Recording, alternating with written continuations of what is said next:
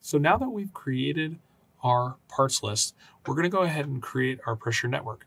So in order to create a pressure network, what you have to do is you navigate to the Home tab of the ribbon bar, drop down under Pipe Network, and then navigate to the Pressure Network Creation Tools. If you had a object that you wanted to create a pressure network based off of, then you could use the Create Pressure Network from Object. If you had an industry model, you could use that industry model to create a pressure network from it. We're going to go ahead and use the Pressure Network Creation Tools. And then when we select that option, the Create Pressure Pipe Network window comes up.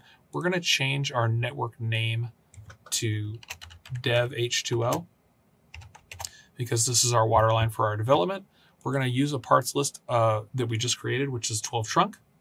And then we are going to specify the target surface, which is important because our target surface tells our pressure network at what depth to be below a certain surface. And so I know from our development profile that our EG surface, for the most part, is always underneath our development profile. So I can use the EG surface to dictate the depths on my pipe. There's a small portion in here where it's slightly above the development profile. And so if I wanted to, I could set my design depth a little lower to account for that issue right in there, and then I would have more than enough cover. So I'm going to go ahead and select EG as my surface name. I'm going to go and not specify an alignment to associate this network with. I am also not going to label any of the parts of the pressure network yet.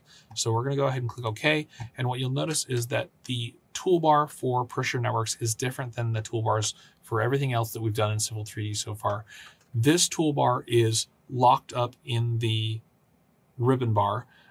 It's not a movable toolbar like all the other toolbars we've dealt with. So we have to work with it up in here, but it works exactly the same as any of the other toolbars. So we have a network settings area where we have our network properties, the surface we're targeting, the alignment that we would be linked to, our parts list, and then our cover condition. So if I wanted to modify this cover condition from 3, all I have to do is type in a number for my cover condition, and then I would have enough cover in the areas where I might think that I could be having a problem.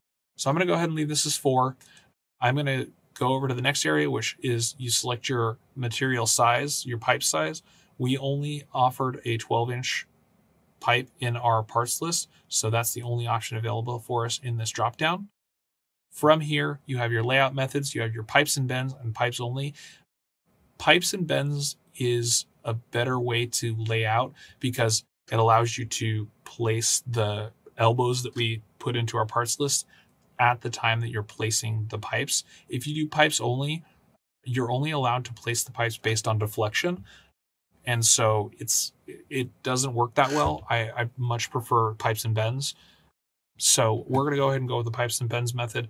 If you do a pipes only method, or if you stop in the middle of building a network and you need to start again, you can add fittings to start that network over again or to add a missing part or something like that. You can drop down, select the part you want to add, and then choose add fitting, or drop down, choose the appurtenance you want, and then choose add appurtenance. From here, we have the modify section, which has pretty self-explanatory modifying tools. We have swapping parts, breaking pipes, moving parts, sliding parts, and then our panorama edit window for our network. Next to that is the compass, and we'll show what the compass is when we're creating our network, but just know that anything about the compass is in this area right here. So now that we have gone through this, we're going to go ahead and start laying out our pipe using the pipe and bends method. And so what I'm going to go ahead and do is when you selected your pressure network creation tool, it automatically jumped you into the pipes and bends method. If you didn't want to use it, you could select pipes only, or you can click on pipes and bends and it gets you out of the command. So I'm going to go ahead and click pipes and bends. It's asking me to specify first pressure pipe point. What I did is I created a line that I knew would allow me to have a nice 90-degree bend around this corner. So what I did is I laid out a line along the sewer line here, and then I offset it up, or I offset it down and out 10 feet, and then I projected it at a 90-degree up to here. So I'm going to use this green line that's right in here, and I'm going to snap to the end of it, and then I am going to come and follow along and snap to the end of it down here. And so now what you get to see is you get to see the compass. So what the compass is it is a circle with tick marks at the locations of the bends that we have in our parts list. So we have our 90, our 45, our 22.5, and our 11, and our 0. So from these, you can lay out your pipes.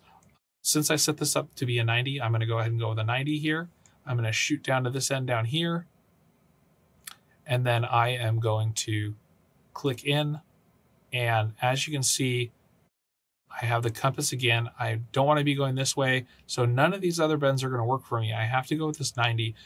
But the problem is that this alignment isn't perfectly 90 in the corners. And so you'll see my pipe is coming way out over here.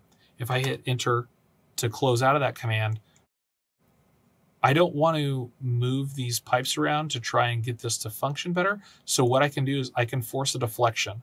So in this pipe, in your pipe parts list, so if I go to pressure network and I go to parts list and I go to 12 trunk and I click edit and I go to my pressure pipe and I go to my 12-inch pipe and I choose edit on it, what you'll notice in here is there is an allowable deflection.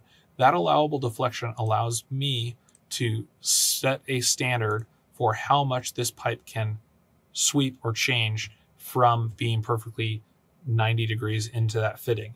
And so if I go to the grip edits for this pipe, what I can do is I can select this diamond grip right here, which if I hover over it, you can see it says deflection. I can select this, and what Civil 3D shows me is it shows me allowable deflection. So out here at the yellow is my 5 degrees of deflection, and then 0 degrees of deflection here in the center. So if I wanted to deflect this out, I could deflect it out to, let's say, what's the 1, 2, 3, 4. So we could deflect out to 4 degrees and then click here. And what you'll see happen is this pipe is now deflecting out this way. And if I zoom into this fitting here, you'll see this pipe is coming in perfectly 90 and flush with the face of this elbow. But this one has a little bit of a deflection to it. And that's acceptable within the range of the pieces in my parts list. So now that we've laid this out, we're going to go ahead and move into the next video where we're going to take this network and we're going to put it into a profile.